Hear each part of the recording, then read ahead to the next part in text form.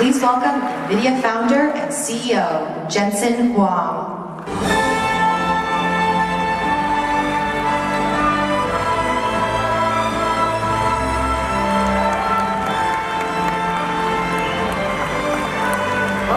GTC, welcome to Santa Clara. To 60 frames per second, that fundamental difference has been a gap we've been trying to close for literally 4 decades.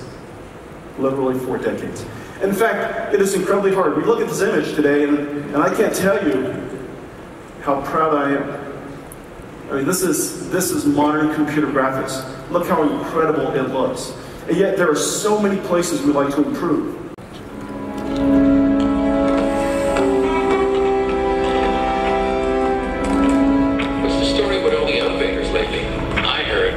Destroyed the one over in D sector. If you ask me, who's ever in charge of this place should be transferred to HotHardware. But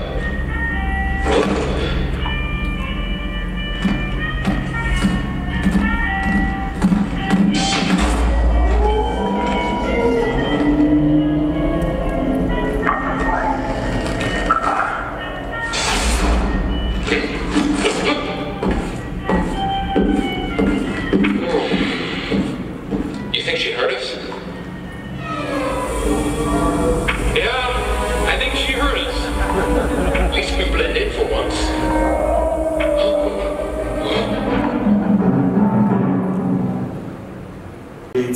This image.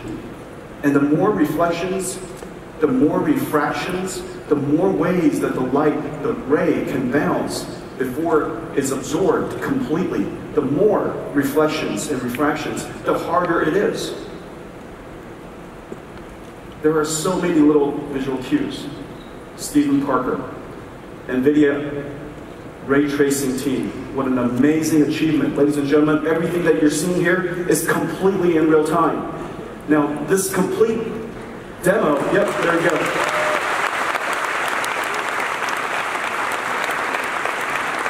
It's completely in real time, and it's running on one DGX station.